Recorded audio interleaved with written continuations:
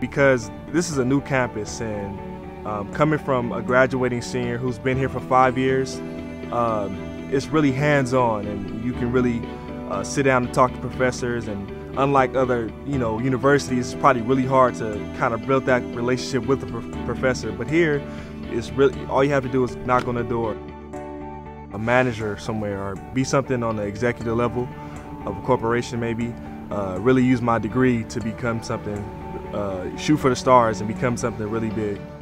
My sophomore year, I dislocated my finger playing flag instrumental football, and the reason why that's so important to me because I was rushed to the hospital, and just seeing all my friends, 15 people showed up just to support me for my finger, and it really ties into just how easy it is to make friends here at UC Merced and how much people really support you here.